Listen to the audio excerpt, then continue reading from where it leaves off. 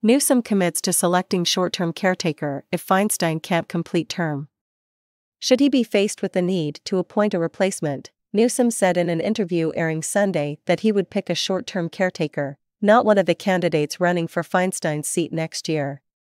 It would be completely unfair to the Democrats that have worked their tail off, Newsom said in the interview with NBC's Meet the Press host Chuck Todd.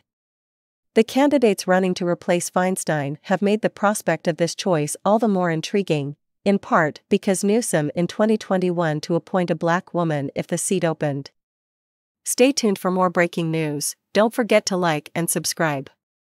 Thanks for watching.